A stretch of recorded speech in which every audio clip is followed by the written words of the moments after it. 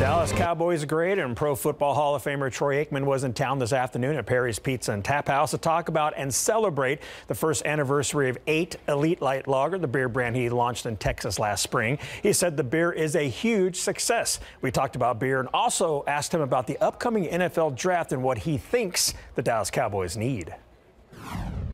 I think the moves they made this offseason give them some real flexibility.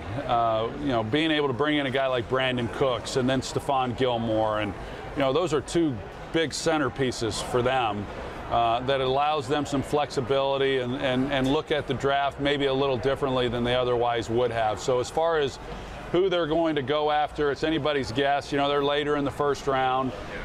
They've still got some needs, of course, but I think they've put themselves in a position where they truly can go after the best player that's available on the board.